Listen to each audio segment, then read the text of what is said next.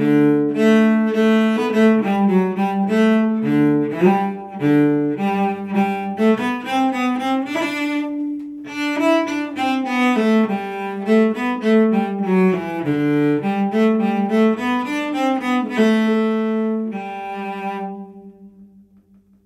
is King William's March by Jeremiah Clark, and we're just going to get right into this quick lesson on how you can play King William's March on your cello. With all Baroque music, you must understand that the technology was different at the time. Not only were the bows different, but also the strings and many other different things. Now, I hold the cello in a Baroque style without the end pen in, but you don't have to do that. But one thing you should do is do a separation, a détaché, with all of the quarter notes. Even though it's not marked, it's a way of playing the notes. You put a little bit of a taper at the beginning and end of each note. It's a slight pressure off with the wrist.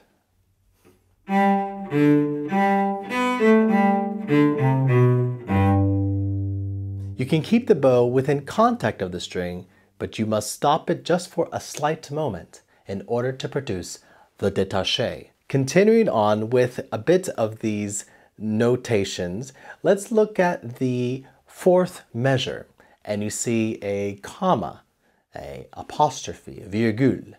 And this means to take a breath.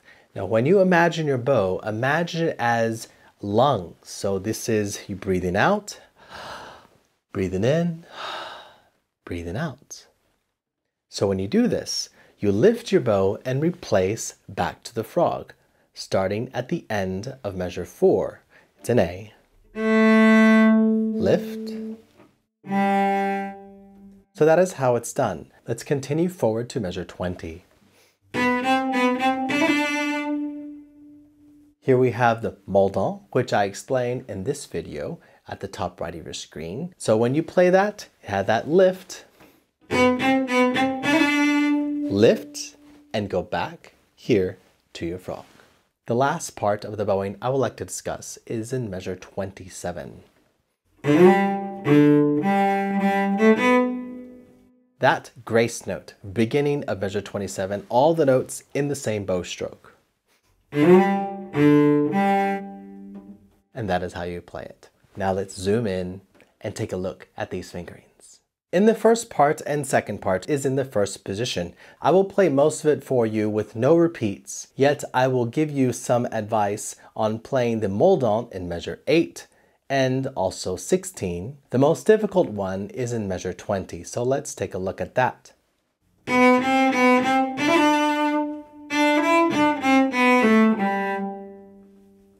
In measure 20, you play 1-2-1-2 B, C, B, C, shifting up to the upper second position. If you are unfamiliar with this position, there is a card in the top right of your screen. Review that and then return to this video.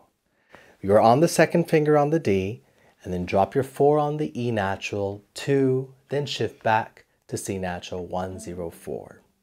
That is how you play that. I will start right there in measure 20.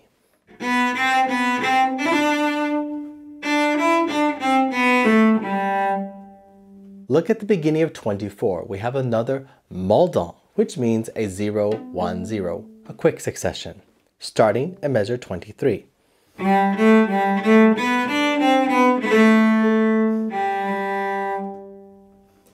23, I actually keep my 4th finger down. So don't try to hop your fingers up and down. It's good technique to remain your fingers on the string, especially if you're doing string crossings.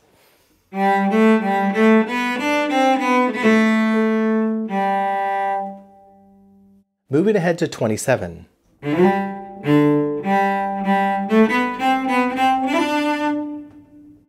Not only do we have a grace notes, but another mordant and then a lift of the bow.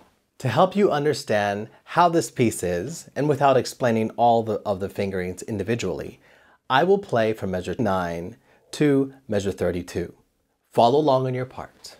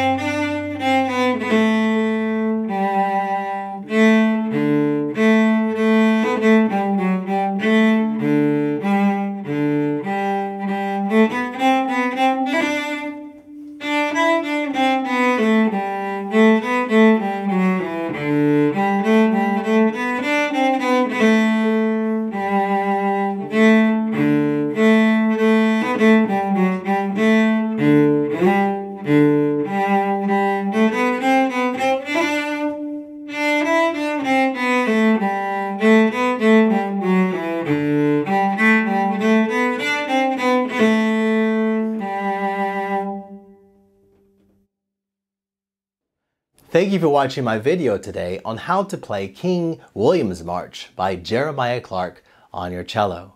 If you learned something, leave a like and consider subscribing. This is something I do all of the time. And if you know someone who really enjoys Baroque music, please share this video with them. I would appreciate it.